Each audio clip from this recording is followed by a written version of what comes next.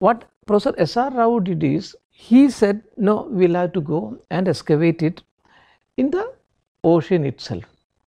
And at that time, there was no marine archaeologist in India. So he had to train, because in Israel it was there, in America it was there, French were very ahead of it. So he had to have a kind of, he trained people from Oceanography Department of Goa, and then these people should be very expert.